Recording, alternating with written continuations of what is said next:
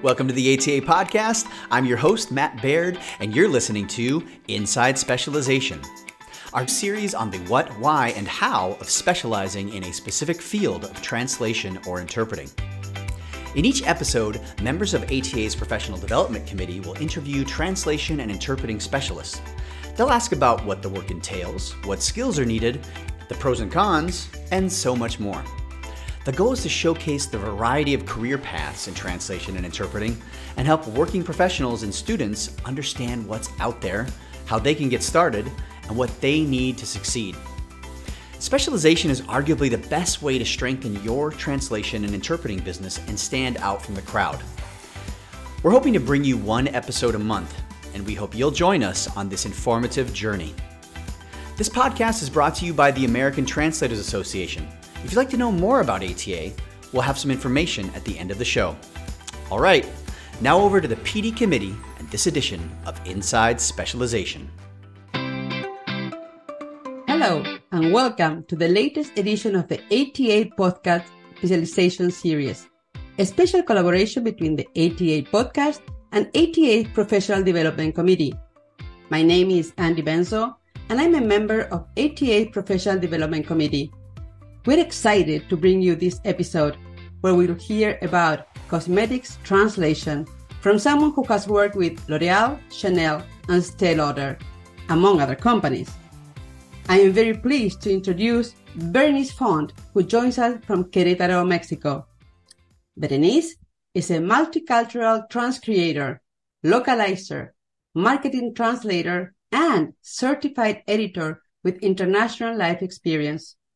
As the daughter of a Mexican ambassador, she has traveled the world since her birth in Cairo and resided in 7 different countries: Brazil, Italy, Spain, France, India, Colombia, and Mexico. She took an extensive part in diplomatic life, acquiring a unique multicultural background and meeting diverse personalities like writers, artists, celebrities, Nobel Peace and Literature Prizes winners, and also the most enriching anonymous people from around the world. She is passionate about art, literature, culture, and psychology. And she also writes a blog on travel and psychology called Caminos Andados. Hi, Berenice. Thank you for being with us today. Thank you so much for inviting me and having me here, Andy. It's our pleasure. So, first question, can you tell us about your background and how you found your way to the beauty and cosmetic sector, which is so interesting? Of course. Well, I started translating. When at my first official job at a Brazilian software company. That was 16 years ago. And I had not studied anything related to translation. However, I was already fluent in 6 languages, and my boss at the time, he was a real leader. He saw the potential and asked me to start translating then. So to be honest, my background in translation is purely from experience. I started working in-house at this software company. Then I left the company and I started working as a freelancer. And when I finally found myself in the translation market, I realized I really needed to take a decision on what I was going to work on, right? So it was either technical, legal, audiovisual, or something more creative, or literature. And because of I love reading. I worked in a literary agency when I was in college in Barcelona, and most of my life was always oriented towards culture and arts. I thought, well, I need to find something creative. I am not really drawn into legal or technical. So I started working more. I found out that there was something called transcreation. And so I said, this is what I want to do. This is what I want to learn. This is where I want to work. And so I started working and marketing myself as a creative translator. And the way I found my way to beauty and cosmetic sector, working with some translation agencies that were specialized, that their main clients were these big companies. Because, and we will talk, I'm sure we will talk a little bit more about it in our interview.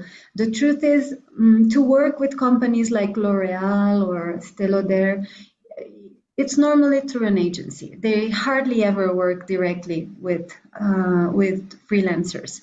So this is not something I purposely chose. I didn't think, okay, I want to work in the cosmetic fields, but they started sending me this work, and of course I loved it. And so that helped me to learn, to gain experience, and to keep marketing myself as specialized in cosmetics. That's awesome. Thank you. And well, we know that your path is not typical. So what can somebody who's interested in the beauty and cosmetic translation start? I think I would say the same. I would say a person that is looking to work in this field should be already working in the marketing and advertising industry. There should be a creative translator with a little bit of knowledge of transcreation, of course, a little bit of knowledge of copywriting, and they should look for agencies that work in this field so they can start gaining experience in this particular field of translation.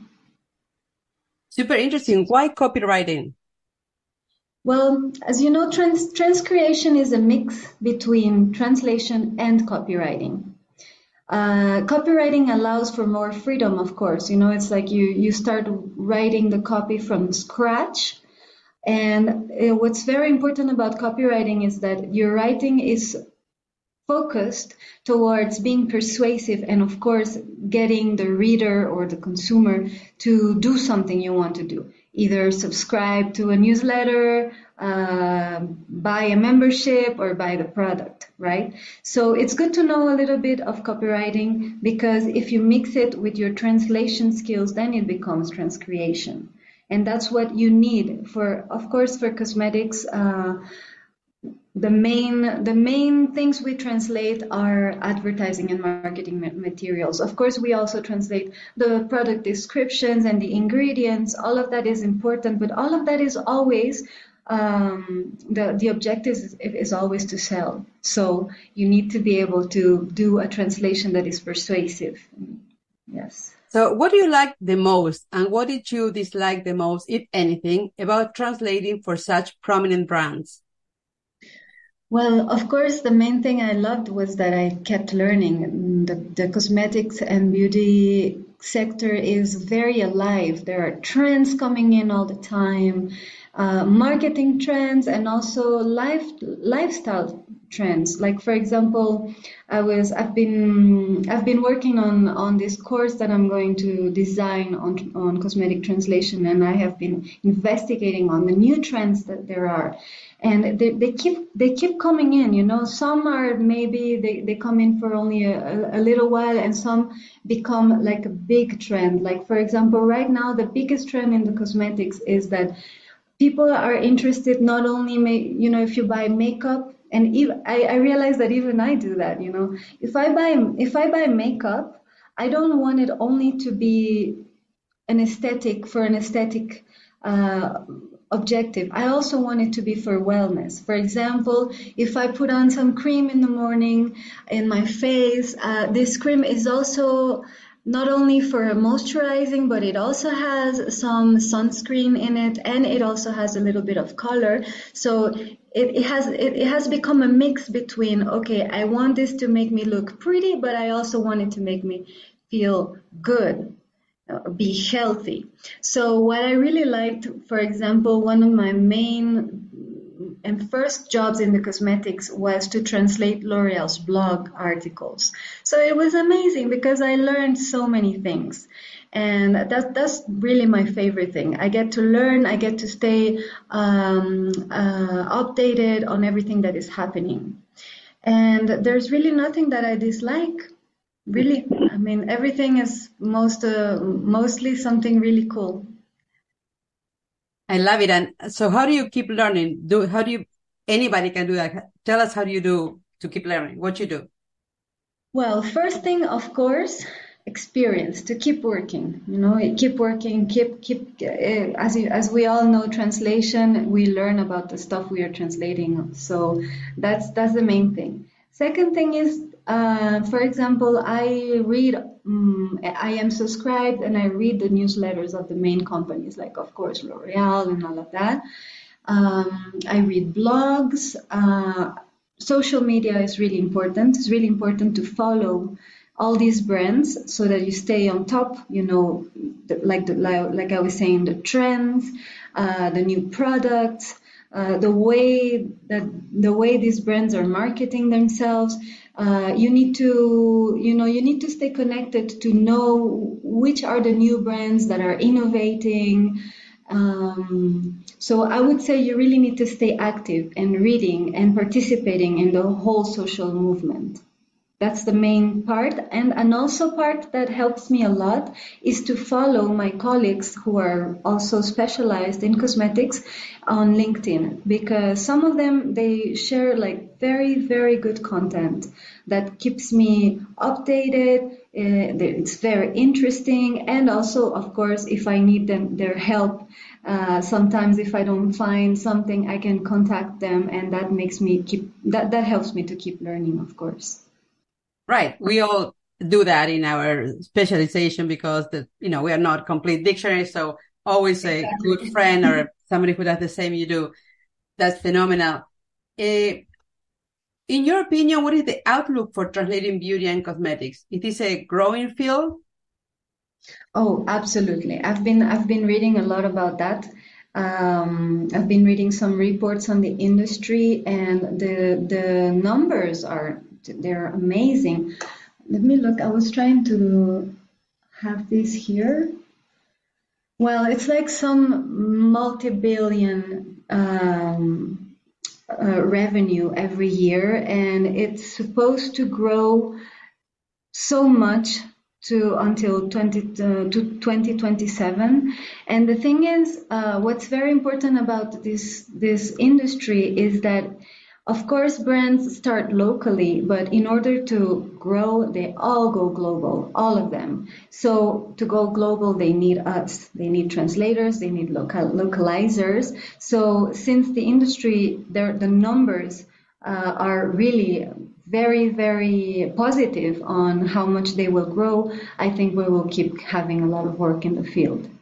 So it's really a very good area of specialization. It's cool, it's fun, and there's a lot of work, and it's gonna keep coming. That is great news. So since you mentioned localization, how do you ensure cultural sensitivity when translating cosmetics?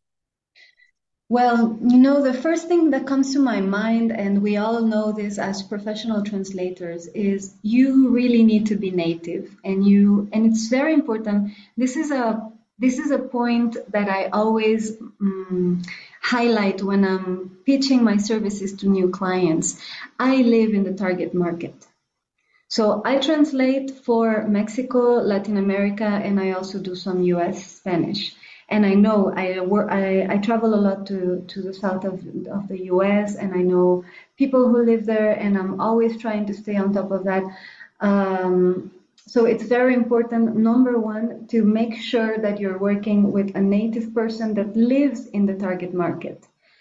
That's very, very essential, because if you live here, you know what's going on. You are really updated on all the trends, and you have the feeling, right? The cultural feeling of what you can say, what you cannot say. So this is number one. Then, of course, it's very important to avoid literal translation.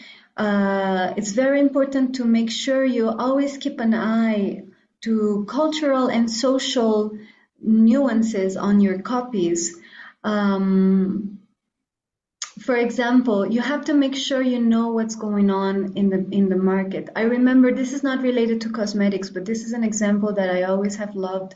I was working with another transcreator. We were transcreating an advertising campaign for an alcohol brand, and it was actually their website. And they were talking about the history of the brand, where there were some the images they were describing were the founders. They were using it was something like they were protecting their land with some guns, and there was a little bit of nuances that were aiming towards violence in a way. And the transcreator and we advised the company. This was back in 2010 or something like that. And unfortunately, in Mexico, we are experiencing a lot of violence. And we said, it's not a very good idea right now to talk about this. Why don't we use an example where we don't really talk about guns or machine guns like they're using actually in the source copy? Why don't we make it a little bit smoother? And in Spanish we say, defendieron a capa y espada su terreno. That was like we softened it a little bit. We still kept the idea that the founders of the company, they were strong and they were defending their land in a brave, courageous way, but we didn't use the images that implied violence. So same thing here, for any kind of translation, but especially for any kind of transcreation and advertising, you need to be able to remember what is the social surroundings you're living, and make sure that you don't talk about things that may take people to places we don't want to go, and that will not help at selling your product, right? So another thing would be also to consider, you have to look at the pictures, you have to look at the colors, and make sure that all of that is adapted to the culture where you are, also make sure that there are no references to religious or social values that are not valued where you are. So all of this is to guarantee the cultural sensitivity, and for that, really, I say it again, I'm going to repeat it again, it's important that the person translating is native and is living in a target market. Very good comments, and I'm learning a lot with you. I'm very, very happy to hear all this. Now, has artificial intelligence disrupted your area of work in any way? Well, in cosmetics and transcreation, not yet. Because, as you know, really, it's a machine translation is very good nowadays, but it's still quite literal. And that's where we just said that it's important to move away from the copy to make sure that we are translating it in a persuasive way and also keeping the cultural sensitivity. So for now, AI or machine translation is not used in creative cosmetic translations. Very good. However, I think it can be beneficial for the technical part of the cosmetic translation, maybe to help you figure out if you're translating the terminology correctly, or to help you find where are the sources of the, there is a lot of standards for how you can translate some terms. The FDA or some European organisms, all of that you can look. You can actually ask ChatGPT, can you please take me to one of the approved glossaries for this and this type of translations, and it can help you in that way. But it's not disruptive. It's just it's actually more productive and helpful. But that's only in your research part, not in the translation. Right. I agree with you 100%. I think that we should use it as a tool and not as the end of it, not as a medium, but not as a replacement. I think it's going to help us a lot in productivity if we know how to use it well. Yes. So can you share a specific example from a cosmetic project that challenged you and how you solved it? I think that all the projects are challenging in a way or another. I think the difficulty of the cosmetic translation is that it combines technical translation with creative translation. When I say technical, I mean there are so many, the terminology sometimes can be very technical. Sometimes it's up to like chemicals, the names of the chemicals, or also for example, let me give you an example. Moisturizing and hydrating is not the same thing, even though we could think that it is. But if you go a little bit deeper, you will see that hydrating is about your skin being able to absorb the humidity from the air, and moisturizing, actually you put on something that locks, that creates like a film that locks in the moisture you already have and doesn't let the skin doesn't let the moisture get out of your skin. So it's different. It's like there's these nuances, and you need to know a little bit about this. So you need to have this knowledge, which is technical, so you can adapt your translations correctly. This is one difficulty of cosmetic translations, and the other one is that you really need to know more about creative translation, copywriting, so that your copy is persuasive. You need to have this balance between I'm telling the reader, I'm explaining to the reader the technical part, but I am also making it sound appealing, and I want to make sure the reader or the consumer will buy the product. So you have to combine both these skills to have a good quality cosmetics translation. So I think this is the most difficult part of this, but it's doable, of course, and we can use all our research skills to make sure we know, for example, the difference between moisturizing and hydrating, and then all our knowledge and our skills in copywriting and translation, we combine it all, and that's it. Well, thank you. I didn't know the difference. I thought moisturizing and hydrating were the same. So very good that I learned that. And we all know our specialty field. So I'm learning so much. I love it. Do you have a favorite project that you worked that's in your mind that was really my love? Well, I think what I mentioned earlier, my favorite project really was translating the L'Oréal's blog, because it was so, first of all, it was constant work.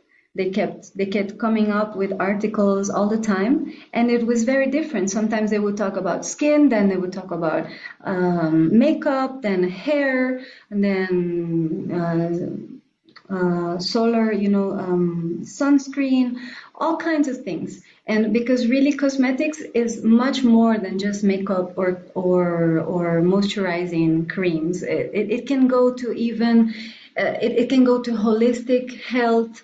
It can go, like I said, well-being. It can go to even pets, how to groom their hair, or even sexual well-being. It's very, very, very big. So you learn a lot, and that's what I really liked about L'Oréal's blog. I kept doing different things. It kept challenging me to discover more. I wish I was still working in that. Well, thank you so much, Berenice, for your time and letting us learn more about your specialization. It was really super interesting and entertaining, and I'm going to look more into cosmetics because I realize I don't know anything about it. And I'm sure that our listeners will find your advice and insights very helpful and inspiring. Thank you so much, Andy, for having me today. You've been listening to Inside Specialization, our series on the what, why, and how of specializing in a specific field of translation or interpreting. Big thanks to everyone involved in the production of this episode. ATA's PD committee developed and coordinated the interview. Mixing and editing was done by Derek Platz. ATA headquarters provided editorial and technical support. Now, if you learned anything new in today's podcast, I bet there's somebody out there who would like to know it too. Don't be stingy. Tell them about us. I've gotten to know so many great podcasts that way. I promise they'll thank you for it. And if you're not an ATA member, listen up. I've been a member for over 20 years. I can honestly say that ATA launched my freelance career, and I've never looked back. Nowadays, the demand for translators and interpreters is at an all-time high, but finding quality work isn't easy. ATA membership can make a difference. And ATA isn't just for translators or interpreters. Individuals, companies, and organizations can become members. We have teachers, professors, hospital administrators, language company owners, technology developers, as well as language companies, universities, hospitals, and government agencies. Go to ATA's website, atanet.org, for details. Or check out past episodes of this podcast where we talk about the benefits of membership and what's currently happening in the association. Thanks again for listening, everyone. Talk to you again soon.